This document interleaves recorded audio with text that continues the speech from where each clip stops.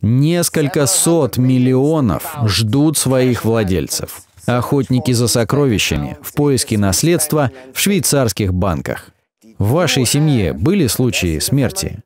В ходе вступления в наследство вам стали известны данные о банковских счетах в Швейцарии, вы нашли ключ от банковской ячейки, нашли старую записную книжку или дневник с коммерческими записями, нашли старый авиабилет в Швейцарию, визитки банковских служащих, адвокатов или доверенного лица, управляющего имуществом, тогда вполне возможно, что вы обладаете миллионами, не подозревая об этом.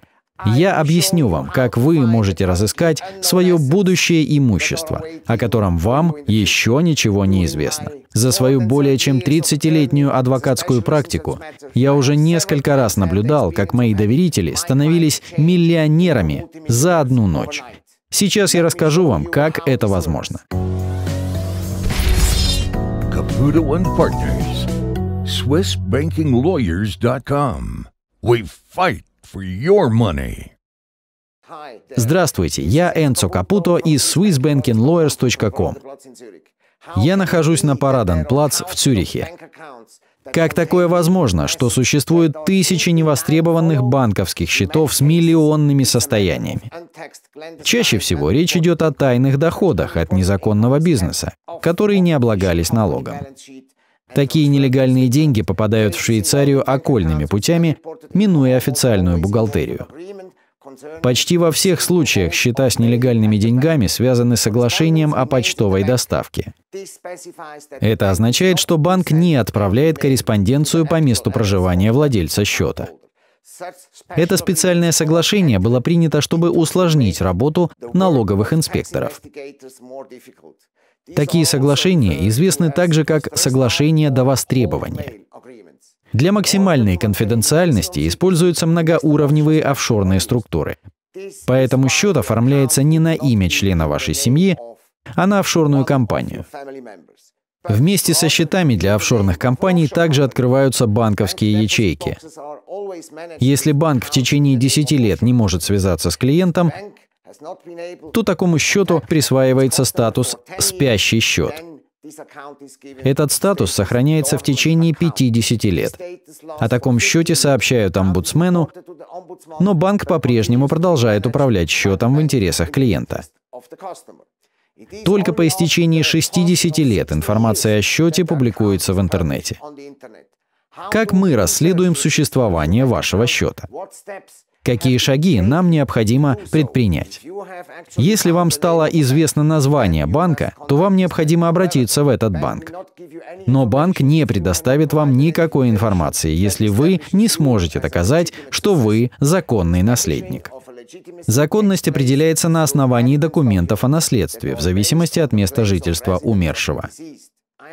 У меня был клиент, который направил письменный запрос в предполагаемый банк о том, есть ли в банке счет на имя его деда. К сожалению, банк дал отрицательный ответ по причине некорректно составленного запроса. Через 12 лет в ходе работы по другому случаю я обнаружил, что счет все-таки существовал. На нем было 3 400 000 франков, плюс банковская ячейка с 4 килограммами золота. В другом случае мы обнаружили уже закрытый счет без денег. После аналитической реконструкции движения средств по старому счету мы обнаружили данные о других счетах. Всего мы проанализировали 400 перемещений средств по счетам и смогли составить список неизвестных счетов. В ходе дальнейшего тщательного расследования мы выявили 3 точных совпадения в 3 различных банках. У первого счета была только банковская ячейка с внушительной коллекцией монет.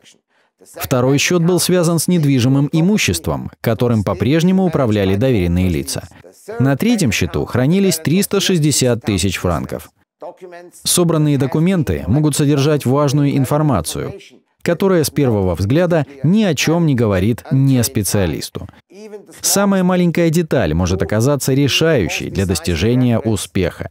Поэтому очень важно, чтобы все документы проанализировал специализированный адвокат. При наличии всех важных документов успеха можно добиться довольно быстро. Чем больше срок давности, тем сложнее собрать полный пакет документов и тем выше издержки. Часто в документах фигурируют банки, которых уже нет. Многие банки были проданы, ликвидированы или объединены. Благодаря моему многолетнему опыту мне известны названия всех банков и их история. Многие клиенты спрашивают меня, сколько времени занимают такие поиски. Чем подробнее и полнее будут предоставленные документы, тем скорее мы сможем спрогнозировать сроки.